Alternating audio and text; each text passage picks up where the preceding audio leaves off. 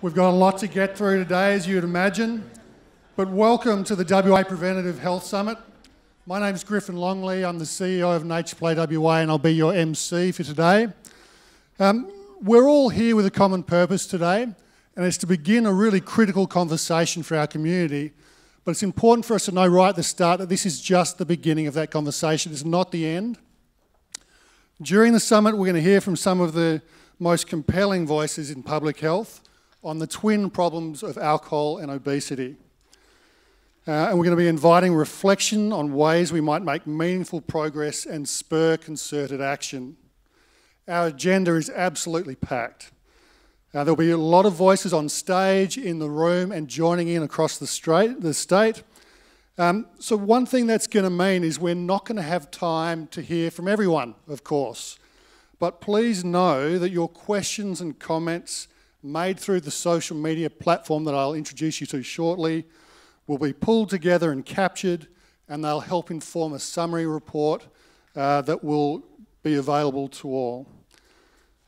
With all of that said, I'd like to welcome a truly Mordich Yoga, Ingrid Cumming, to come up and do the Welcome to Country.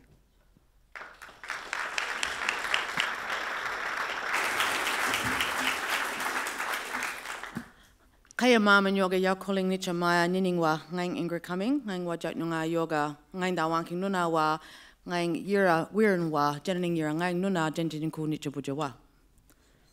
Pretty good, eh?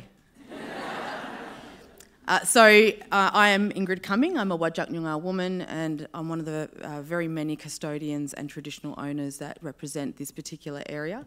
I'm here today with the blessing of my old people and the resilience and the love and strength that they give the next generation to carry on our very important ceremonies like Welcome to Country. I'd like to warmly welcome you all here today on Country and share with you a song that comes from a place called Kalamurda. And if you are from Perth and you say Kalamurda with more of an Aussie accent, it sounds a bit like Kalamunda. So we actually all speak a lot more Noongar than what we realise if you've noticed walking around Perth and some of the suburbs and different places. So Kalamunda was known as a place where people from all over the southwest in Noongar country would come and share in ceremony. A lot of wedding ceremonies would happen up there.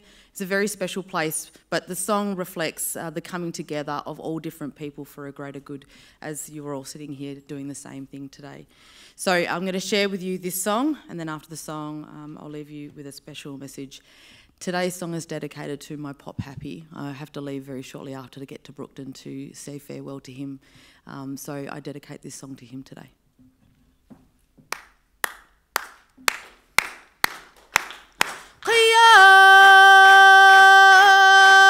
Qia kopida wirin, qia kopida wirin, jananing iranuna, jananing iranuna, mamen yoga kulinga, nichan yunga puja, kopida yunga puja, maya maya ngang murtang, maya maya ngang pudia, maya maya ngang kulinga, wanju nichan yunga puja. Thank you. The song says, "Welcome to Country. This is the place of our spiritual ancestors, our family and our future." And we ask the spirits to look over all of you as you sit here together, connecting here on your country. I'll leave you with this thought. So I've worked in health for a long, long time, and many of my old clients actually I see in the room too. But it's not an easy area to work in, the area of health, and I thank you all for your commitment to it. But it is really true when you look at someone like me with a mum who's actually Russian English and a father who is Noongar Dutch. So I'm the physical form of a black Russian. How good is that? Which is funny given the theme of today, actually.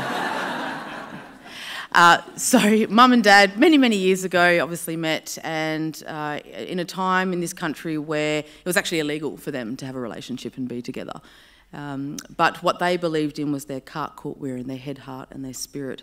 And me standing here today and you all sitting here together is proof that when Indigenous and non-Indigenous people come together, clearly beautiful things can be created. So ladies and gentlemen, In the spirit of reconciliation and moving forward together, particularly in the area of health, I say Wanju Nitjanunga Buja. Welcome to our country and have a wonderful summit here today. Thank you.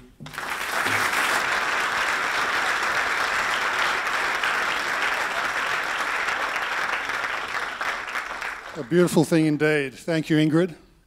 I would now like to welcome the Honourable Mr. Roger Cook, Deputy Premier and Minister for Health and Mental Health, to formally open this summit. Thank you, Minister.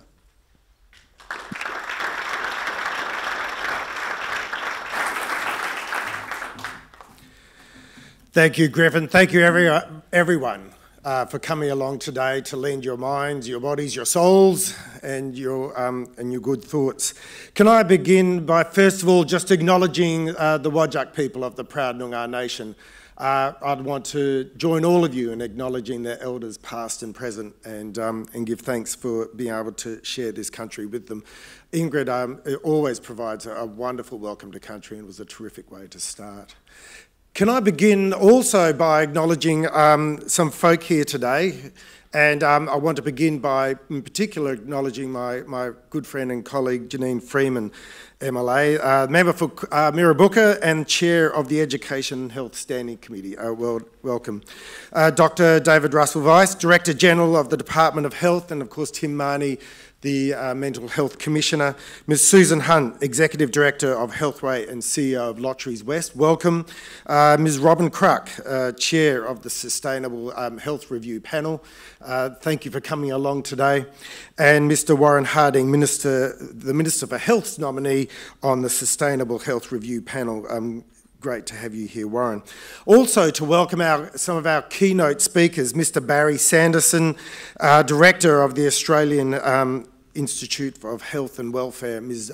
Jane Martin, from the Obesity Policy Coalition, Mr. Jonathan Karapetes. Jonathan, always great to have you supporting these forums, and Mr. Steve Alsop, who we'll be hearing from later. It's terrific to have him here as well. Thank you. As I said, thank you very much, everyone, for coming along here today. Thank you also to all of those who are watching online here, and welcome to the Preventative Health Summit. This summit is a McGowan government initiative to help improve the health of Western Australians. We recently launched the interim report of the Sustainable Health Review. Key feature of that is that we are not going to resolve health issues in Western Australia by jamming more people into hospitals. It's by improving the health and well-being of West Australians so they don't have to go to hospitals in the first place. I'd like to thank those of you in the room here today who have taken the time to come and join in this important conversation. As individuals with a professional and personal interest and influence in health improvement, I welcome all your contributions.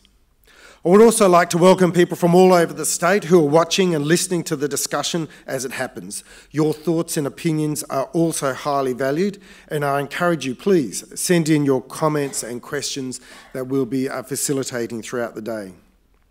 Last year, when I announced this summit, I said it would focus on two of the greatest public health challenges facing our state.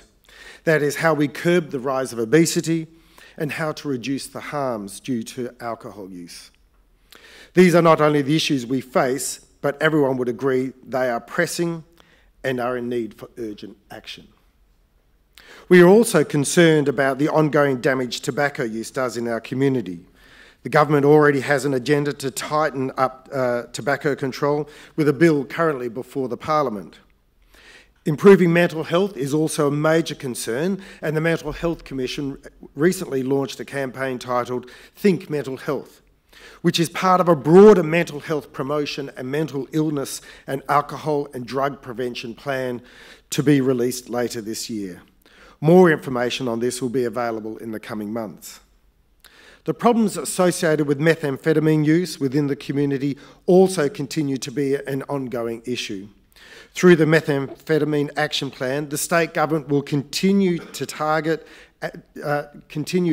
action to reduce amphetamine demand, supply, and most importantly, from a public health perspective, harm. But today is about obesity and alcohol, and we are fortunate to have with us some of Australia's leading thinkers in both fields. We also have our highly regarded local public health experts who know and understand the differences that make the state of Western Australia so unique. I'm not going to shock you with the numbers.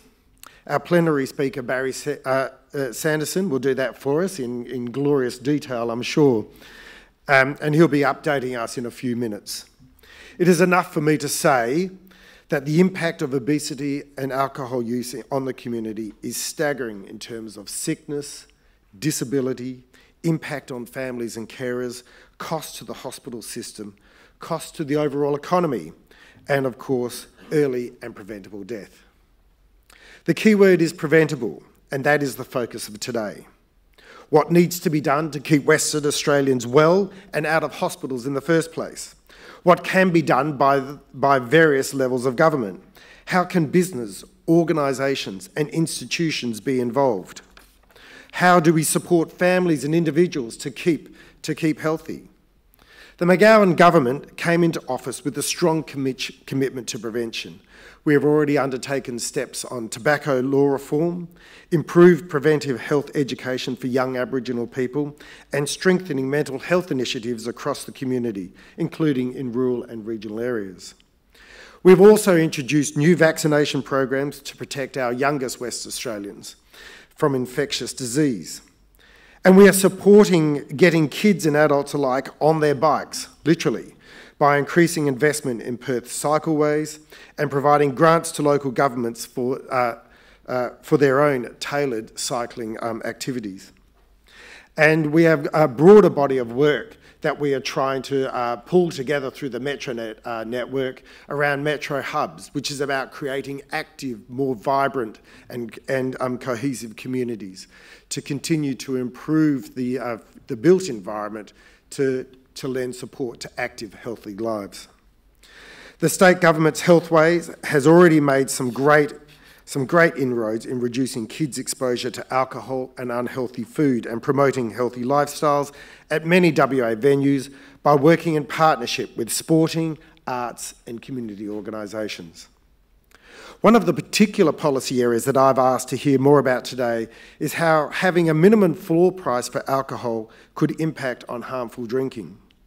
I'm confident that a range of ideas will arise from today's conversations, and I'm looking forward to hearing practical, real-world responses to these questions.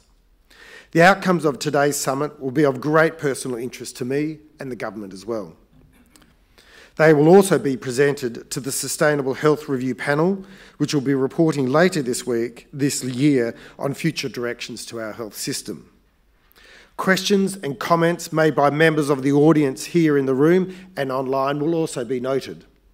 Therefore, if your question is not directly raised or answered, I can assure you that it will be collated and considered and be part of the feedback that we generate from today's conversation. Finally, I'm also putting the challenge out to everybody in this room and watching around the state to think long and hard about what you can do to influence communities' health for the better, whether it is at home, at work, with your clubs and community groups, or in our businesses, organisations and institutions. I've mentioned it several times in the lead up to the Preventative Summit that we have both a role of leadership and also of a role around conversations and taking the community with us.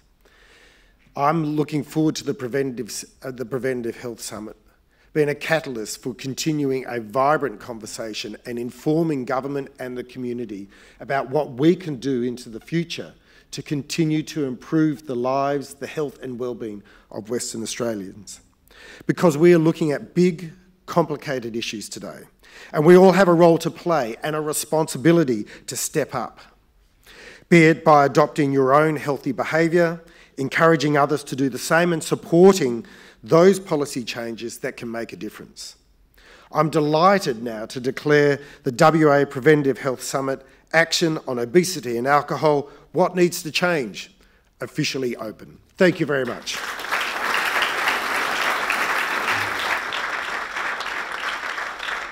Thank you very much, Minister.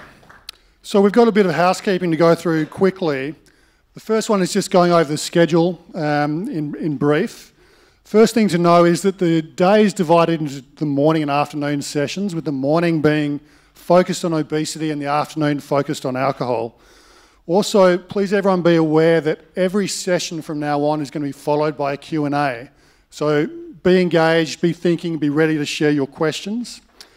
So in the morning we're going to start with an introductory plenary, followed by a morning tea break at 10:20, and then we'll have an obesity plenary, again followed by a Q&A, and then a panel discussion, and then a conversation with Professor Jonathan Karapetis, and then we'll have lunch at 1:10. In the afternoon, we've got an alcohol plenary, a panel discussion.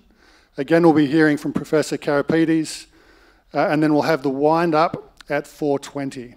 So a lot to get through. In terms of direct housekeeping, unusually, please turn your phones on. And then turn them to silent, if you wouldn't mind. That important detail to follow. In case of an emergency, please listen to the library staff for direction.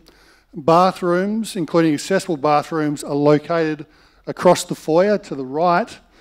Morning tea and lunch will be served in the foyer. So now, introducing Slido, which is the social media app platform we're going to be using for questions today. So let's have a look at that. It allows us to submit our questions throughout the sessions. Even while people are speaking, you can be putting questions up there. You'll be able to see the questions others have raised as they come up on your device, and you can upvote them. Simply click on the thumbs up icon, and that'll push it up and give it that question more likelihood of being answered. So we're submitting questions, and we're clicking on the questions that we think are important, that we want to get elevated in the discussion. Okay, so let's get signed on to that. The first thing is Wi-Fi. You'll notice that the network, oh no, it's not there anymore, and the password. So the network is SLWA functions, and the password, and this is in the middle of your catalogue for today, is brush with a capital B, voice with a capital V, $71. No idea how that was arrived at, but that's what it is. Okay, so I'm just going to grab my notes from over here because I left them. Forgive me. So if you wouldn't mind opening your web browser, that might be Safari or whatever you're using, and type in www.slido.com,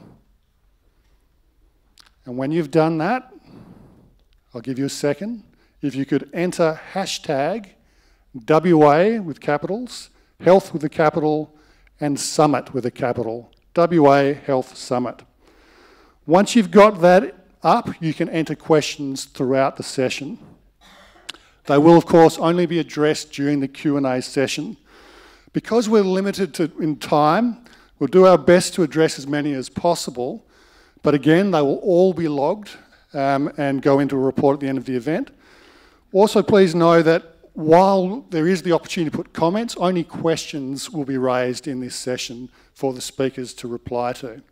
So with all that done, it's my pleasure to introduce our facilitator for the morning session, Mary Phaeton. Mary's a well-known and loved broadcaster and podcaster who has a deep personal interest in health and well-being. Welcome, Mary.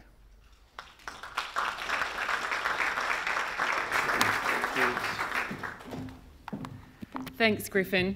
I had to laugh when Ingrid Cumming was talking about the Black Russian, because I had this moment of, you can see my name up there, it's pronounced Phaeton, but it's fat in, obviously. And it did cross my mind that that was slightly appropriate. Clearly the agenda today is fat out. But anyway, it's my pleasure to be here and to introduce our introductory plenary with Mr. Barry Sandison, who is the Director of the Australian Institute of Health and Welfare. With 35 years' experience across more than 13 public sector agencies, including youth, family and income support, Barry Sandison's expertise covers a wide range of health and welfare related areas. But he's at pains to point out that he's an enthusiastic interpreter of statistics, not a data expert per se.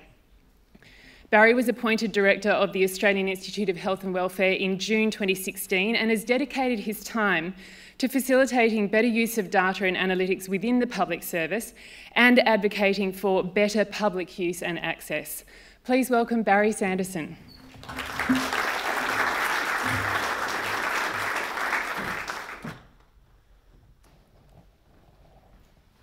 Thank you very much, Mary. And I know Ingrid had to go, but a special thanks to Ingrid. That was a great welcome to country. And I would like to acknowledge the Indigenous people on whose land we meet and pay my respects to their elders past and present. I'd also like to comment to the Minister, who's also just left. I will have some numbers, but one of the things that I'll focus on is about the value of evidence and the value of data. As an organisation, we have about 400 people just now. We've grown by about 27% over the last year or so. There's a bit of a wave of data and evidence being okay to talk about. It's not just nerdy. Data scientists would say it's the sexiest job in the world. I don't know if they have the stats to back it up, but it's a statement, probably more a declaration, not evidence. But one of the key things that I will prompt you with is about that value and your responsibilities for everybody in the room, about data, evidence, and how you use it or how you go and seek it, particularly obviously in the area of preventative health. The other thing that I'd say is that if you have stronger evidence, you potentially can get better decisions, and then you potentially can get improved health and welfare. And for us at the Institute, that's actually our vision statement, and our bit is the stronger evidence. So with that in mind, there are three parts that I want to run through today. A conversation on a few more issues about the value of evidence and data. And then in the keeping of the online approach being used, a little survey. We'll create some data today. That won't take too long and it's not too daunting. It's a quick click, and my guys have told me that I won't look a fool and it's all going to work. That was a promise. I was somewhat nervous on that. And then, of course, I'll give you some data. But the reason I'm not going to load up with lots of data, you'll probably have other people there. And the bottom line is that stuff you can get from the website. I could email those out to you. You could all read them at your leisure, hopefully. But the issue is about making the point on critical issues. Because if you don't have data with evidence turned into information, then with some consideration, it just sits there as a spreadsheet, as a chart. It's actually got to be used by people, and the role of data organisations are about enabling others to achieve their strategic goals. And that's very much the role for the Institute. So to me, number one point, what's our challenge? Our has to be a group effort. It has to be researchers, it has to be policymakers, service delivery people, it's politicians, leaders, administrators. It is not just some data people who do some work with data. It's about the connectedness across all of those areas. The other thing that is thinking that data is an asset. What is the investment that is being made in data and not as the afterthought? Quite often what happens at the end of rail, something's not working and the question comes of, well, what data do we have on X, Y and Z? It could well be a month late, a year late, 10 years too late in terms of providing the sort of information that you need to make good decisions and improve health outcomes. And particularly for preventative health, if you're going to look into that area, it's also about linked data. The interplay of different data sets and the connectedness between different data sets. And in there, it's not just health data. It's across all the different areas of social policy and the different elements of social policy that you need to look through to understand what's happening in one area and could be a causal link to something else or the repercussions somewhere else. Or if you really want to just step a little bit away from pure health, it's about the money and the money flow and the costs. On Wednesday this week, we released a report that I'm particularly proud of on family and domestic violence. It's the first national report on family and domestic violence. There's been plenty of other reports done, but we went out and spent over a year with a small team, dragging data out of 20 different areas to put into a consolidated volume. And one of our key roles that we've picked up over the last 9 or 10 months when we rebranded the Institute was looking at where the data gaps are, not just what's there. The legacy of the Institute should be that we actually, as an independent agency, can actually step outside some of the boundaries of the public service. And after 35 years in the public service and heading towards retirement, a little bit of a gloat there for the younger people in the audience. But I'm in a position where, with the Institute and protection under legislation for our independence, we can actually go and bring together data and put it out there, not to criticise policy or criticise outcomes or service delivery. We stay away from evaluation. Our job is to build a baseline of evidence and let others have a debate that is actually based on an improved level of evidence. All of you would have seen debates and discussions that happen that are based on a narrow slice of information, one particular line of data from one particular report.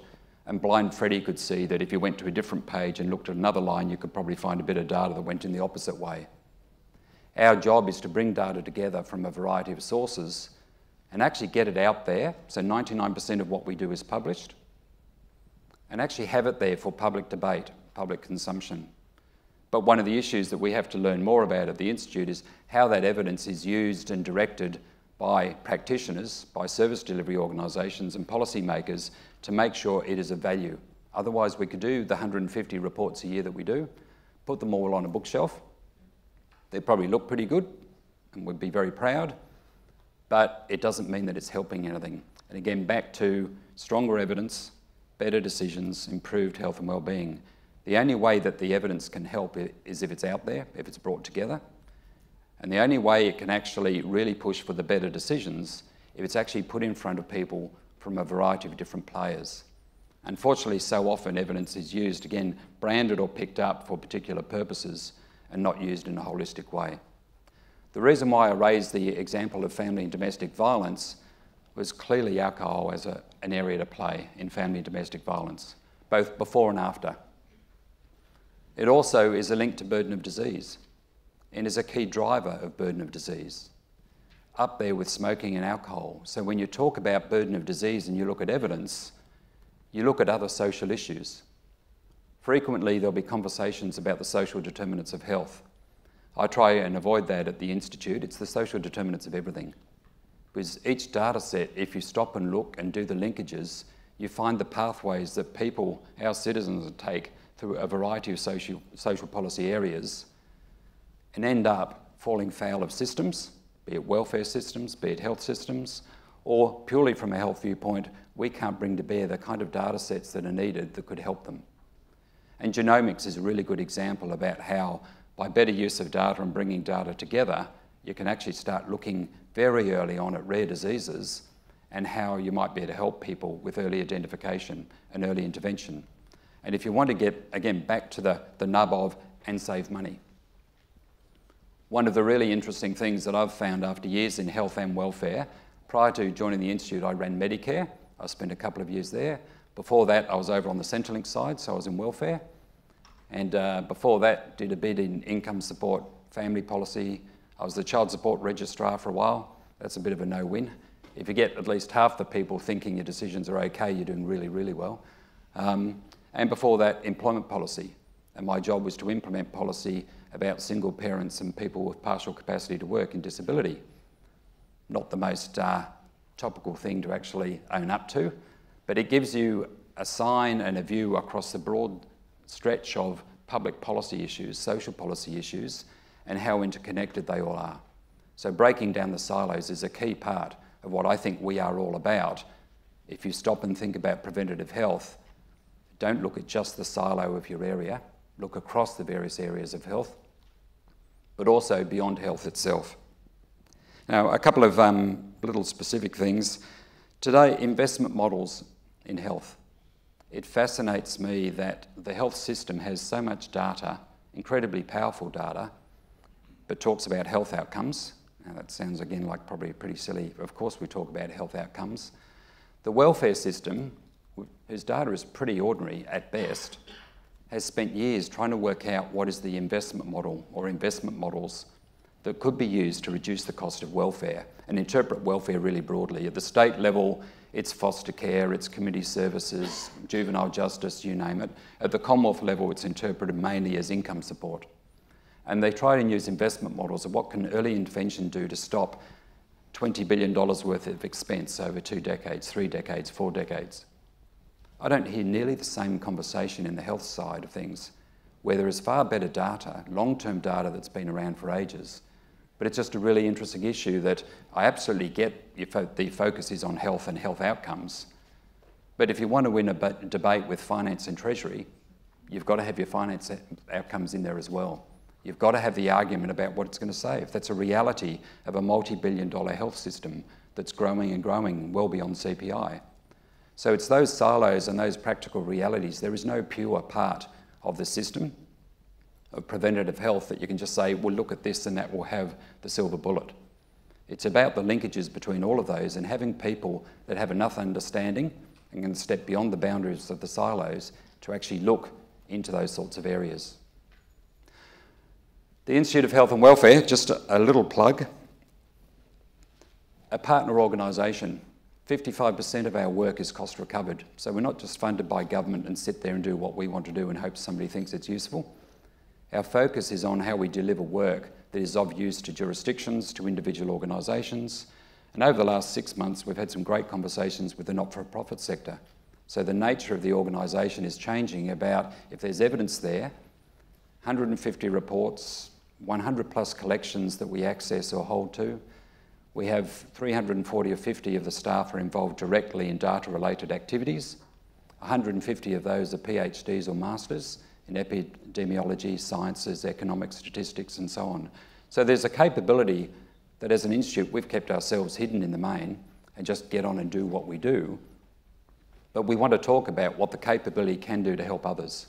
Our job is not to sit there and do stuff, it's to enable others and get the direction and the input from stakeholders. Our key goals are to be leaders in health and welfare data, drivers of data quality and improvements, experts who add value through analysis, champions for open and accessible data, and trusted and independent. And that's the critical part for us, that if you don't have trust with data, you get nowhere. Because you need to have people, organisations agreeing to the access to the data. And again, Australia falls behind in a discussion around the social licence about the value of data, access to data, data linkage and so on. There's a lot that we need to do in those sorts of areas. So I'll move on to the next stage, but the reminder, our responsibilities jointly in this room and beyond are about building capability. I'm one-eyed, of course it's going to be about evidence and data, but it's building capability about understanding the data, knowing who it is in your organisation that does the data work. Working out what is the question you ask of a data person. You do not leave it to the data person to ask the question of the data. I've been on both sides of the fence, and you can get lost in the wilderness of numbers and spreadsheets for many, many years if you don't clarify what it is that you're trying to solve, what the issues are. If you're a leader, you've got to be out there leading the understanding about investment in evidence and data. And the unfortunate thing, it's like a lot of things, it's investment. It costs more up front to do some of those things, but later on you get the benefits. So with that, into data creation point. So I'm hoping now we can move to Menti. I'm not looking there, but I should be looking over there. So if you can go to the website at the top, menti.com, nice and easy. And it's just that 6-digit code. There are just going to be half a dozen quick questions, and you just vote on them. And we will see the answers, the results coming up. It's all anonymous, so we're not tracking back to your phones to see who puts the knife into a particular issue. But if we've got a reasonable number going, we might go to the first question. No, we'll go back. It's still up there. So the code is still up there. 950633. Oh, that's good. So there's lots of, are we ready? We've 36 and climbing. We'll give it a couple of seconds.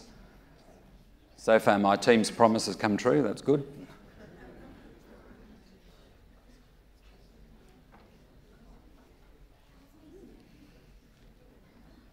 They told me it was the graphics was the fun part, rather than just what the answers are. It's just they sit there watching the numbers go up when we were doing the trial. Okay, at any point, we'll go to the next, the first question. At any point, if you're not quite in, you'll catch up. So I thought I'd start with a WA question. And it was, as with everything, it's what question, what answer do you expect to get? A number of people told me, because I'm a Swans supporter and big on AFL, they said, you've got to have a not interested. Because funnily enough, a lot of people in my organisation aren't interested, despite my regular newsletters talking about football.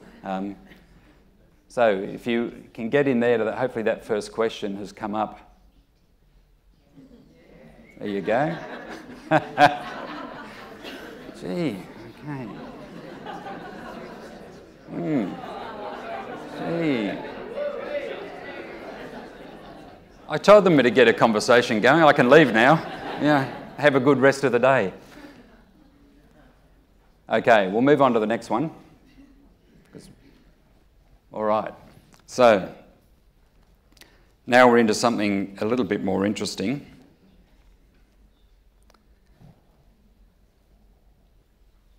And this, hopefully, there obviously will be some people in the room that might have read our reports, so you're going to go, I know what the answer is. But for others, you're going to be guessing. And it'll give us a bit of a perspective on perception versus evidence. And there's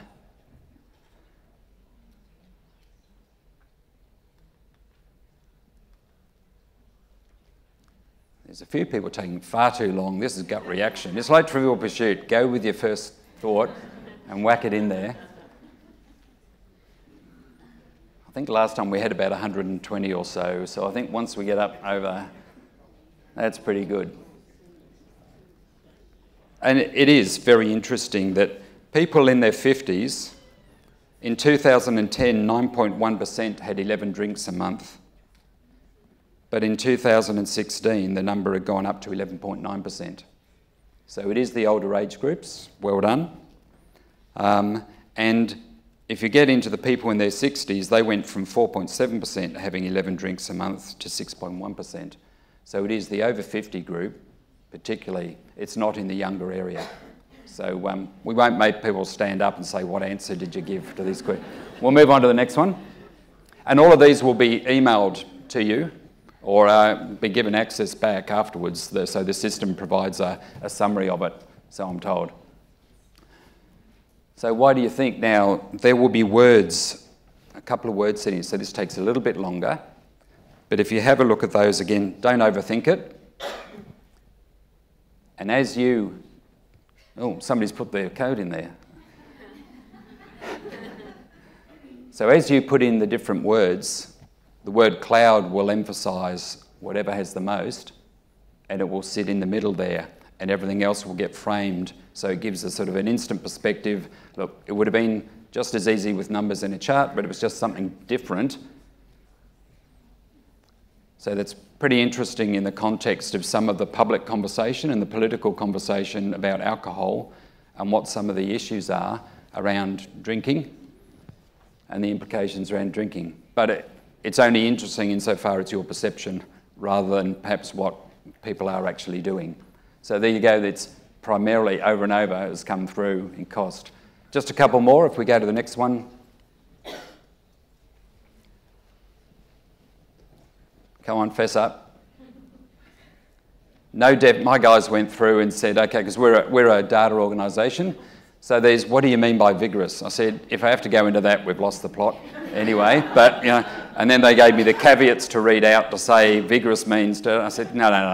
I think people can make up their own minds, and it's a bit of fun and it's a bit of data creation.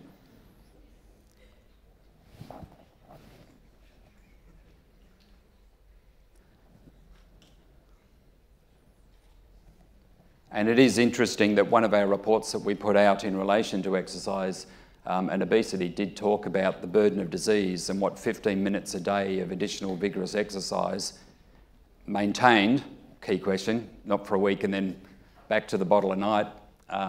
It was very much based on the burden of disease, because what we wanted to do was actually try and give something that was a hook in what we call, you know, you hear a lot about the pub conversation, pub English, the pub test.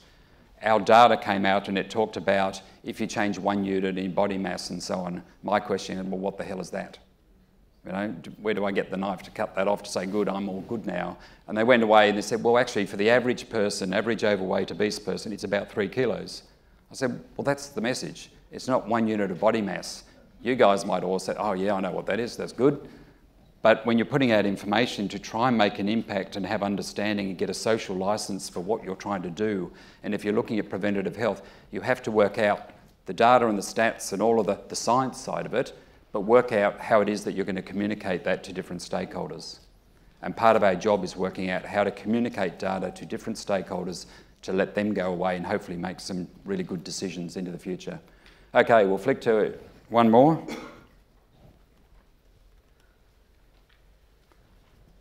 This will be an interesting one.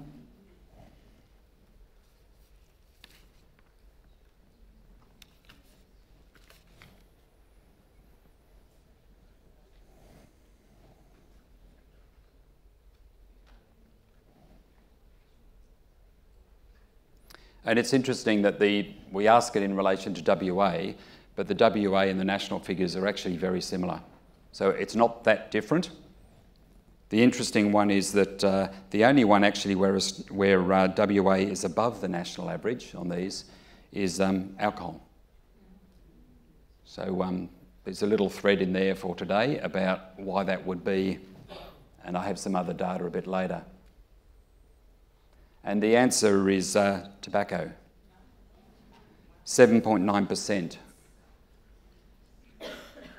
So despite the data around younger people being less likely to be smoking and less likely to be involved in alcohol and so on, the smoking numbers of the older people are staying pretty steady.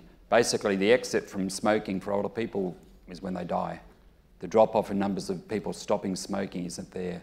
The drop-off is in people taking up smoking in the first place and the younger cohort. So it's a really interesting part of a conversation if you look at the alcohol stuff by age and the smoking by age, but then a perception about younger people and binge drink. Again, it's all dependent on, is it once a year and they have the big session with 20 drinks or the 11 or the 2 a week or whatever it might be. So all back to definitions. But perceptions come across so strongly, particularly in media, but also in policy discussions at times, when the evidence doesn't stack up in the same way. And then the last one, this is for you today to give you a little bit of feedback. I'll just remind you again, yeah, it's all anonymous. None of this comes back to find your IP address. And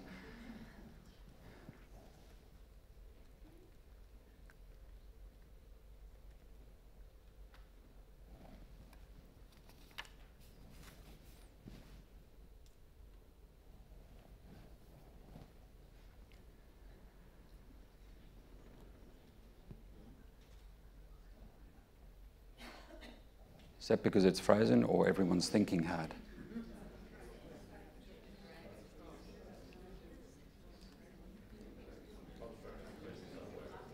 Is it? Oh, they failed me on the last one. Oh well. We'll move on, that's a shame. Oh well, I was right when I go back. All right. Oh. Whew. Oh.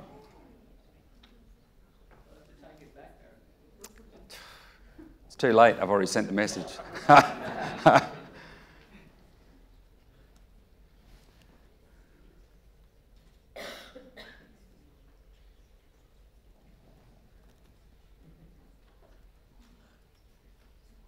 With some of the whispering, I should have said, you shouldn't talk to other people, it's your answer. Don't negotiate a combined answer with other people. Anyway, that's for your use. So look, I'll now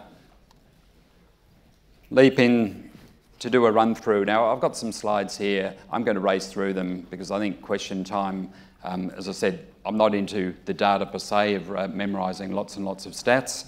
But I think the key issue for me is to give you a bit of information. The Institute is available to engage on this. There's probably a lot of you in the room that have had some form of engagement with the Institute anyway. But, okay, so Australians and alcohol. 3 in 4 drank alcohol at some point in the past year. That's a little change from 2013. Males are more likely than females to drink. and the people aged 70 and over continue to be the group most likely to drink daily. Interesting in looking at the proportion of people aged 14 or older who drank alcohol. So again, the data shows that it is improving. It is based on survey information, but the interesting one, 25 to 29-year-olds are the ones most likely to take action about their drinking habits. So if you're trying to break a cycle and not looking at we want to change it for next year's results, but look at the long term, and if you look at preventative and early investment, there are particular age groups where you can have an impact with your dollars, but it might take a longer time to work through the system. But that's the same with most social policy issues. You've got to work out where you get your investment in, be it money, be it effort, be it thinking. In this one, alcohol and violence incidents. Just a little reminder about how interrelated things are, that they don't just sit there in their silos, it's the crossovers. But 1 in 3 incidents of violence from an intimate partner, alcohol was involved. Again, no surprises to people, I'm sure, but it's starting to get data and evidence in place to actually point at things. Most data will not give you the aha moment. It'll say, well, that's what I knew, but it's what you knew quite often through perception, through experience. The social worker stories will give lots of information that gets eventually backed up by evidence, but occasionally there are variants to that or ways in which you can track people through a system. 3 in 10 incidents of other family violence are alcohol related. Who's drinking too much? I've already talked about that one, but it's the spike at the end.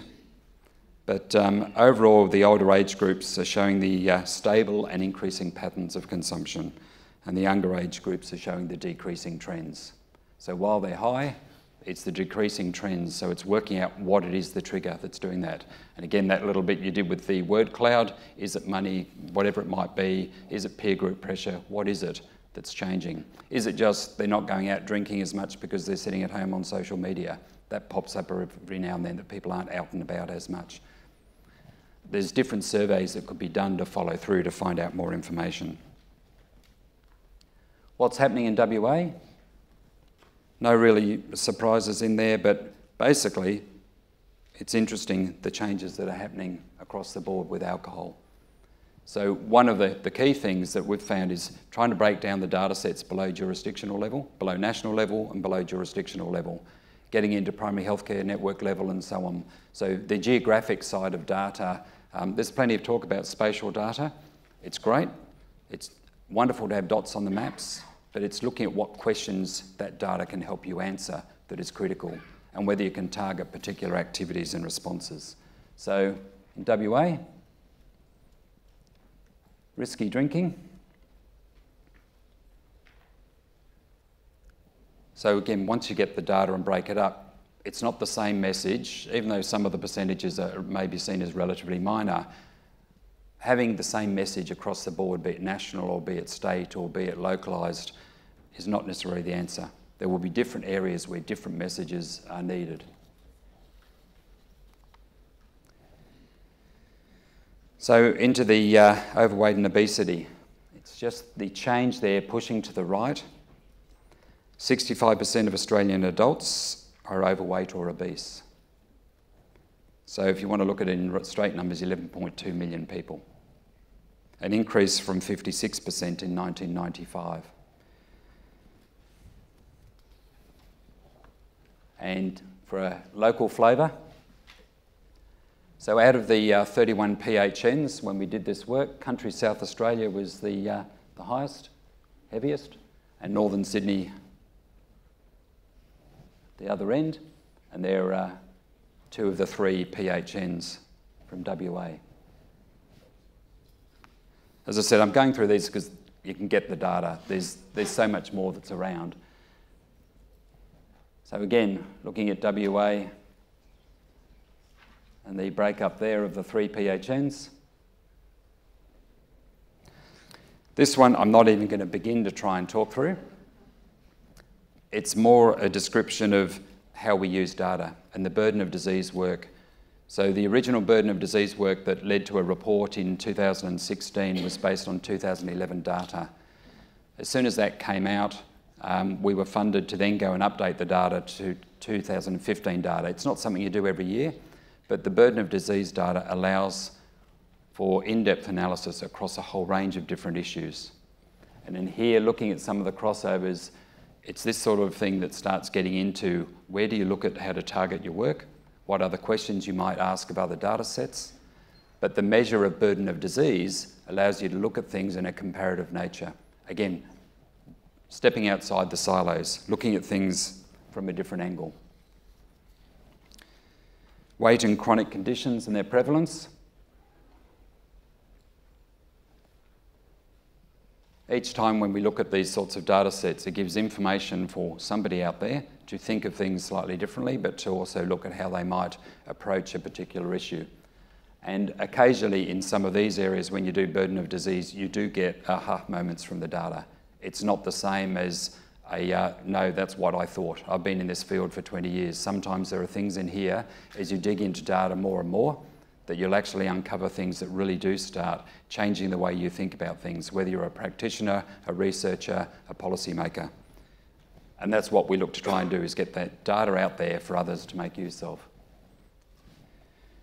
Populations more at risk. No big surprises.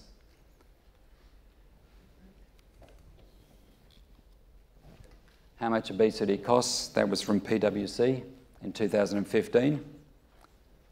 I don't think anybody is hiding away from the fact that we know both alcohol and obesity cost a huge amount of money to society through a variety of systems, and whether it's people stay longer on welfare, people don't pay as much tax because they can't work as much, whatever it might be, or straight onto the health system, there's a multitude of issues where it builds up a burden of finance costs on society. What can we do? This is the small changes, so the body mass index, 3 kilos. So the really interesting thing here is so much data is based on data sources that have been around for a while, and it's how do we get into new data sources, find new data that we can link to existing data sources to actually look beyond what we've known for some time. And while the evidence is useful to know through fact certain issues, what we really need is how can we uncover new linkages in particular areas to actually give a sign for people to explore different approaches or different early intervention activities. And that's one of the things that we want to try and do with the Institute, is how do we actually examine different data sets. I would love to get to the point where we can see beyond the very structured data sets that we primarily deal with. Primary healthcare is almost a non-data set in Australia in terms of a national position. And that's one of the key issues for the Institute over the next, I won't even say 1 year, over the coming years, is to take a lead role in working on primary healthcare. That we have a national data asset in the hospitals data set. We can link that to the MBS and to the PBS, so you get an amazing crossover to the death register. But primary healthcare sits there almost as a vacuum.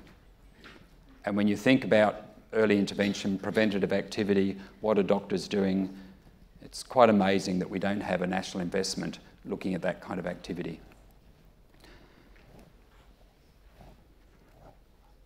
And then just a little one, this is where we sit.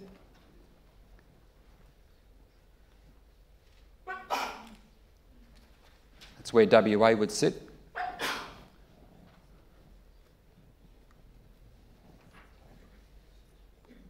It's always interesting to look at other countries and think, well, would you have thought that, or why is that so?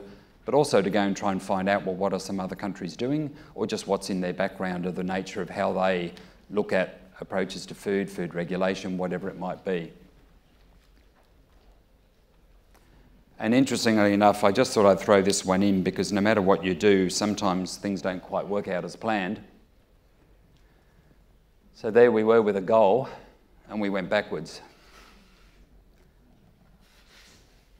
So yes, you can measure things, and it's good, but then do we actually respond to what the measurement is saying? Or is it just, well, that was good to have a target, shame it didn't happen, let's move on to what next? Versus what's the call to arms? So to bring it all back,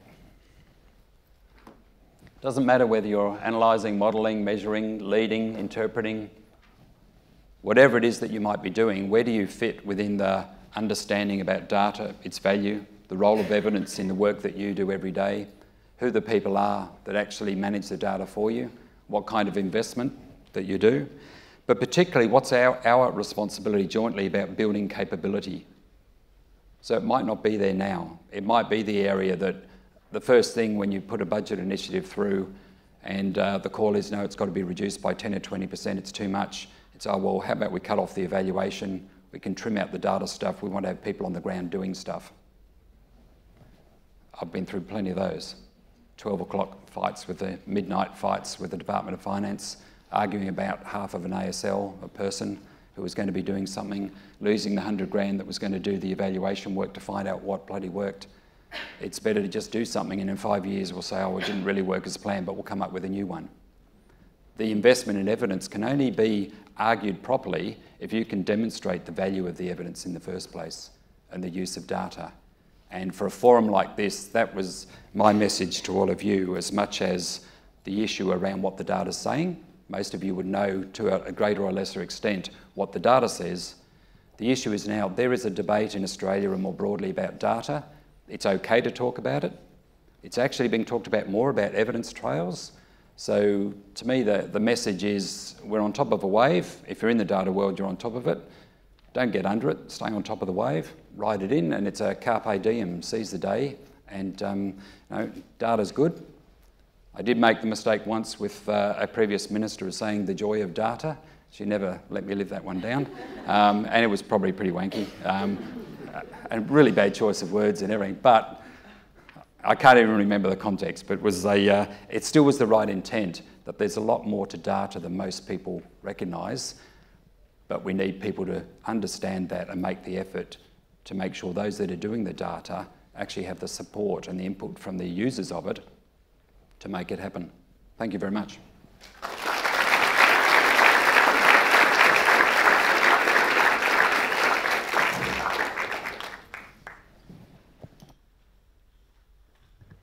Thanks very much, Barry.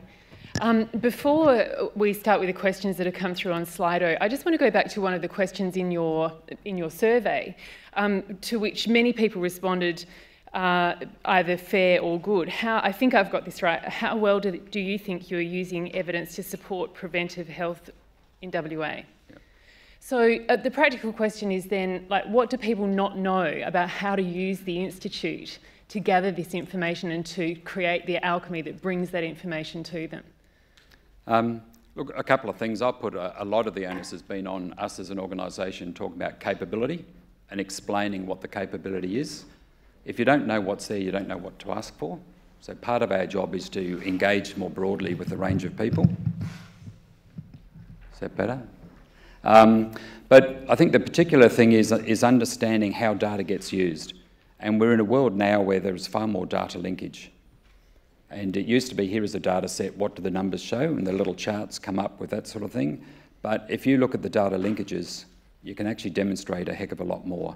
And one of the examples has been the work, if you had aged care data and you had hospital data, and you can go in and have a look, de-identified of course. The whole thing is about, it's anonymised information, but you link it, use separation principles, and then you can go and see how many people from aged care homes have gone into hospital.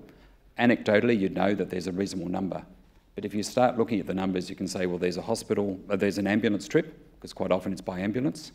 There's then hospital when it might be emergency, and then they might even be hospitalised and stay overnight. We know what the costs are of all those individual things, but the data sets of where the people are coming from. So to me, the future is around better understanding the data, what are the questions you can ask of data, and linkages is one of those. There are quite a few, and I should probably answer 5 questions, not one for 20 minutes. But still, like, in terms of actually practically approaching you for that and working out how to, you know, what sets of data are available and what needs to be requisitioned to really fill out the story. Yep. How do people go about doing that? Look, basically anybody could contact the Institute. We have a general media area. I'm happy to take emails. I'll chuff them off to the right people. But we try and work with anybody who comes to us to try and at the very least explain, here on the website is XYZ data. Because we can always point people at a website and you go nuts trying to find your way through things, or get the pointers to where to go, or come and talk about, we would actually like to try and answer these sorts of questions do you have the background and the knowledge in some of your teams that could help us work through some data work? And we're working with WA about burden of disease as it relates to WA. So it's one of the few jurisdictions that has actually taken a step to say, we want to drill into the burden of disease data. So the steps have already been there through the department, but it's not just through the department, it's research bodies and others. There's just a wealth of information. We just aren't good at using the data. The top question here is, how can we accelerate timeliness of data sharing from government departments so that it can be used and linked for real-time assessment of what is and isn't working? Look, it's a really good question, and it's one we get stung on quite frequently at the Institute, because when you're trying to make data perfect and then you do the analysis and your absolute quality is everything, you don't want an error in your data, you'll wait the next year. So it's the link between what is wanted for a broad policy consideration can be a first data set with appropriate descriptions. But then the analysis and deep analysis that's the next year of work. I think what a lot of organisations, us included, tend to do is we do all that as one response. We don't look at what's the immediate need with maybe a subset of data and then spend another 6 months working through. And we did that with the suicide rates of veterans. Last year we put out an interim report with some basic numbers that we're absolutely sure of, and then the deeper analysis was about 6 months later. But we don't do that across a lot of what we do. Yeah, I mean, that is interesting then, because I'd written down, is it problematic when you were talking about that burden of disease data gathering, that the data was from 2011? Does that detract from the strength of what you're gathering? A lot depends on the actual situation, or the subject matter. So burden of disease, there was still, there's decades of data around in some areas. So when you come out, you've got a trend line and you can get a ruler almost and look at what the trend will be. You're just backing it up with the latest information. So the 2011 hit home that why is it out of date so early? So that was because there was an international focus on burden of disease, and Australia decided to do our own burden of disease to make it more relevant to Australia using Australian data, not a mix with international. So that took longer, but then it was the investment straight away to update it. I know that in one of your slides you did show some stats on the link between alcohol and domestic violence, but this question I think I will still ask because it's, can you comment on the link between alcohol and domestic violence and what it means for public health messaging? Yeah. I think, to me, the bottom line, it's the messaging that's about, I'd say, alcohol, domestic violence and homelessness, that the messaging is about the three. The biggest driver of homelessness and the use of homeless services is family and domestic violence. The role of alcohol in domestic violence is huge, and it's the crossover of those three. So following those three through and doing some more deep work on that kind of area will be the kind of thing that then can help service delivery and policy. But at this stage, we're only able to get sort of high-level data, but it showed enough of the links that were in there and the burden of disease cost of family domestic violence. So are you saying then that you need more will to, or more kind of directive to obtain that data and go deeper? And who would you get that from? Well, this is one of the fun bits of how far do I jump from state jurisdictions. Commonwealth data sets give access, but we can only use data and then release data in reports when it's been agreed to by the owner. So everything we do weaves a careful line through many, when you talk timeliness, getting agreement from everybody to everything we write. You can imagine what that's like with all the jurisdictions getting common agreement. So access to the data in the first place is great, but then how you write up what that says without it being seen as an implied criticism of a service delivery or a policy is the delicate art of getting data out there. So what we need is the commitment. That was only funded by New South Wales, Victoria, ACT and the Commonwealth were the only jurisdictions that contributed to that work. All jurisdictions were involved in the family domestic violence work, but that, like a lot of others, we'd want to get a coalition of the willing to say this is critical and it's important. And again, it's back to, do you want to invest in evidence? No. Because I guess that also links into the idea that you were talking about the Institute needing to be and really having a mission to be trusted and independent. So how does that, that must be one of your bigger challenges in a sense, about how you're able to obtain everything that's available, collate it in a way that it can be not upsetting anybody, I won't put the words in your mouth. You tell me, how hard is it to be trusted and independent? I'll give a really recent example. Late last year, we put out some data that was about the waiting times, private patients in public hospitals. You can imagine us putting out some information on that state by state.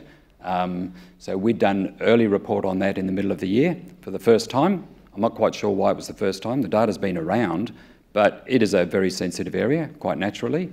And we put out some national figures, and then we did some work to say we're going to follow up and do it with some jurisdictional breakup. We worked with the technical committees and with all the jurisdictions, and it was a painstakingly methodical process. I was not going to say painful, to work through to make sure that we got the context right. Because every jurisdiction will have here is the context for our jurisdiction. But having the evidence out there promotes a debate about what the evidence is saying, and then you move back to the context. So we worked through, rewrote to get the balance right, but our line is still, as an independent entity, we wanted particular data out there, but if we don't get the agreement of each jurisdiction, the data does not get used, because the only way we can be seen as trusted is not to use data when we haven't got that agreement. So it's that balancing act. So our job was to understand the issues for jurisdictions, but also to drive the agenda around better use of data. And the report came out, so clearly we got to a balanced view in a final document that walked the fine line. Okay, because I was going to ask, how does that skew the story? Well, our job is to make sure that we don't see a skewed story. If it went that far, we would not put out a report. If the evidence would be seen to be skewed in any way, that section of a report would be removed. So we wouldn't put it out if we didn't think the numbers said X, but people want us to say Y. We stick with what the data story is. Our job is not to evaluate. As soon as we evaluate or do anything like that, people will stop giving us the data. So we have a noble cause, which is to put the data out there and say, here's the evidence, and raise the conversation from here to here by improving the data and the evidence, and hope that those better decisions lead to improved health and wellbeing. So, I mean, you've talked to me about how you're a spruiker for the use of data, and you are very passionate, it's true. But how do we improve the data literacy of the public and politicians? Well, I'd add, and at the public sector, because we don't have the level of capability of data understanding in the public sector either. So it should be in individual performance agreements for key people about their capabilities in the use of data or understanding what it can do. For the politicians, it's the balancing act, as always. We know that the inconvenient truth that evidence can get in the way of some political views, and the job is, again, it's back to context. You can only provide the evidence and support people to help provide advice. Government's elected to make decisions. But if there's better evidence, then potentially that will improve the decisions that get made. In the public arena, it's the social licence. That in small areas, social licence is really strong about the use of data.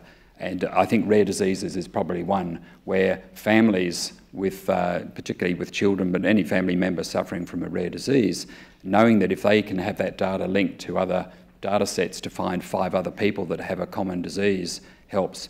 But it's in the broader use of population health and public health where at times we haven't been as good as promoting around the use of various data sets, and the linkage of data sets is safe and it's secure, it's done in an appropriate way with support from legislation, and it's a national value. And I think it's very hard for people to stand up sometimes and talk about the national asset of a data set. It just sounds very corny. But if I wanted to get really in the advocacy role, I'd say, where is it on the balance sheet of a health department to say, actually, the data assets of this department are worth X billion dollars or X $100 million. We have triple bottom line from years ago that was really a driving force about environmental accounting. But actually, the value of data can change and does change significantly many things. Folic acid was a really good example of the debate using data about folic acid and helping it for preventing deformities. It went through a big debate about the data. Then there was the decision point, policy debate, political debate, public debate, and dare I say business debate, because it had to be the flour mills, I think, of Australia that had to be convinced that they had to put it into the bread. Then it was put into the bread. And 4 years later, we did the work that showed significant, not just significant, huge decreases in the level of abnormalities of newborns, particularly where the women were young, and particularly Indigenous women. Just stark data that said, 12 years of work through data. Interesting enough, New Zealand didn't do it because they didn't win the decision point. So at that point, they didn't put it into their bread. So there are good examples where, the noble world of data played its course. Yeah. You talked earlier about a report that you'd released this week about family and domestic violence, and I wondered how you try to mitigate the media sensationalising certain elements of the data that you're releasing, so that the story that gets put out in the media is the story that you actually feel is being told by the data. No. No, well, we don't try and mitigate. We try and, we do by the way we write it. Yeah. But clearly, headline numbers still make for easy, quick headlines. What we did notice with this report, and we put extra emphasis in two areas. One was the report itself provided a lot of data that was already known, but added some new bits. But it also delved into some of the causal effects and burden of disease and the crossovers with alcohol and some other things. And the other thing, we talked more about data gaps and that the absence of data. And then in our media release, we put about a quarter of it into what needs to be done about the value of data proposition. It wasn't just the statement about data, but 90% of the coverage would take 2 or 3 of the key headlines, depending on which town and which state, and grab those. But about 4 different areas. For about the first time, actually queried Louise, my group manager on that work, about the data side and the collection of data, how it was collected, and we were just blown away. So, it was only, I think it was about 4 out of 160, 170 media hits through TV, radio, online, newspapers, about 4. So, you count your wins where you can, but talked about the evidence trail and the what next. Yeah. Another question from the audience. The primary care sector is vital in promoting health messages. What do we know about the data from that sector? There's a lot of data sitting there through GPs around the country, but as a national tool or even a state tool, incredibly limited. We used to have the Beach report up until about 1.5 years, 2 years ago. It wasn't necessarily anything great. That drew out some data. We have the medical software industry, a variety, I can't remember the number, 15 or so that provide the software for doctors. So they're all different software packages. So the data that goes in GPs is done in different ways across different systems. But there are data software packages around that can extract data both in binary form or from text that could bring it together. We see our job to look at data standards, data definitions, because that's the other thing. Those definitions across all of those different data sets might be slightly different. Is this a finger? Is it a digit? Is it a part of a hand? Which way does it get recorded? That's the role we do, metadata standards for the health system. So for us, it's build the base around definitions and standards, then work huge stakeholder engagement. The GPs will have different views. Each state college will probably have different views. The AMA will have different views. But it's like the domestic violence and the private patients in public hospitals. Part of our job and expertise is working your way through as the independent arbiter, trying to get a common set of standards and definitions and build something that will help, whether you guys are still here or in 5 years somebody else, inform you more from the primary healthcare side. And what are the issues around the release of that data as well? There will be a debate. There is a debate about who owns the data. Is it the individual citizen? Is it the GP? Is it the software company? More for us to work through. I'd call that one a stretch goal, but it's one that it really, if I was to be honest, it should have been something brought up 5 years ago, 10 years ago through RMAC or something like that to say, here is a need, here is a risk to health in Australia. We know the costs are going through the roof. We know that preventative health starts primarily in the primary health area and a range of other areas, that you could get stuff as well as through research, but we actually haven't invested. So there's an argument of where is our national health information strategy? Of course, I'd say something like that, but where is the strategy that says we've got primary health care, we've got electronic health record, we've got genomics, we've got hospital data, and you keep on stacking up a good dozen different things. Where's the national strategy that says, where should we invest first? Where should we bring that together? How will that be managed? and then try and have a crack at what is the financial value that can come, and you bring your Treasury and finance people in and make them part of the conversation and sit down and actually talk about how a national strategy can actually change Australia.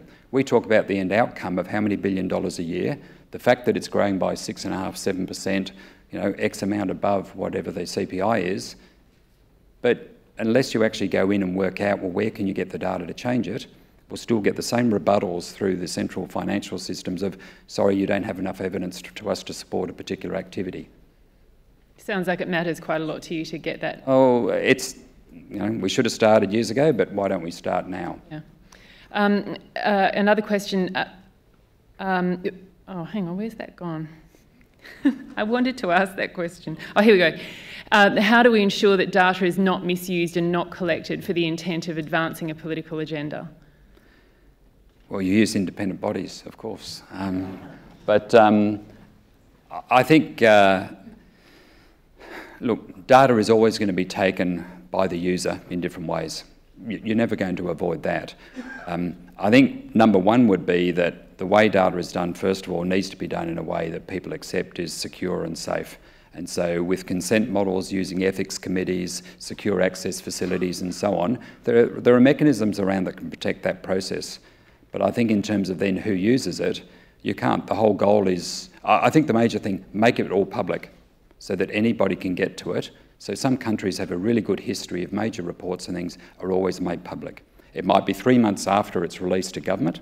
For us, 99% of our stuff is public and it goes out on the dates we pick, because as an independent body, that's what we're established to do. But there's plenty of work that's done by departments that get caught within the processes of government. I think UK work and pensions have had quite a history of when they do their research work, there's a time period and then it goes up. So quite rightly, government, as they fund different inquiries and research, want to see the results and want to work out how to respond. But there's a greater good of other users being given access to things. Barry, I'll just ask you one final question. Population-wide national dietary intake data is ad hoc and irregular. Are there moves to collect dietary data more frequently to help guide policy practice? I'd love to say there was. The debate would be, where do you get the dietary data? I nearly said it about 5 minutes ago. I would love to have a relationship with the big supermarkets as a body protected under legislation, and the access to our data is protected under legislation, to work with them to look at data sets around what goes through the supermarkets and marry that up with what we know from our other health-related work and tie that in with burden of disease work, not to create a headline about a particular decision that could or could not be made by government, but to try and get evidence about some of the things that are there. The banks can do the same. If you look at the data that comes out of credit cards, there's some fascinating stuff. If you go into the expenditure patterns across credit cards for fast food outlets, it's all there sitting in the data sets, and I've seen some of those, and you can identify age groups by who the card owner is. You don't know whether card owner who might be a 24-year-old male was buying those 4 burgers for himself or for 3 mates, but you have an evidence trail of where the big outlets are. You could cross-map that sort of stuff against the obesity data that we have. Again, it probably is not going to give you an aha moment, but you start following through certain things that can help inform decision-making about what might be done in a broader population health area. That'd be a pretty good starting point. Yeah. Yeah, so access to evidence is absolutely there. We just need to get the will behind us to actually start making a difference in these areas. Barry Sandison, thank you so much. You're welcome. Thank you.